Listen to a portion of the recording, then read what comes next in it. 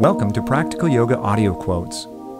This audio quote is from our series of inspirational quotes from the 13th century mystic, theologian, and poet Jalaluddin Rumi. Rumi was born in ancient Persia, and his powerful words have traveled through the centuries with ease.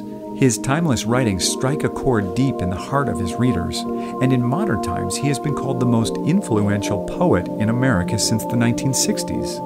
Rumi's life was about spiritual evolution, and perhaps because of this, his importance is considered to transcend national, ethnic, and religious borders.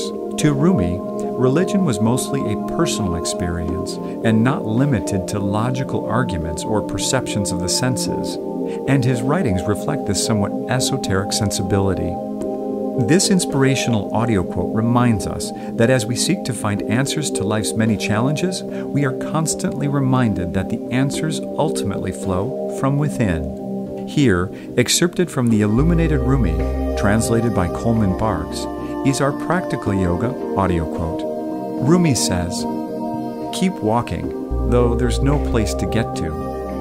Don't try to see through the distances.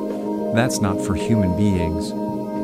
Move within, but don't move the way fear makes you move. I have lived on the lip of insanity, wanting to know reasons, knocking on a door. It opens. I've been knocking from the inside." As you journey through life's challenges, may this Practical Yoga audio quote inspire you to remember that all of the answers you need to life's complexities flow from a deep space within you.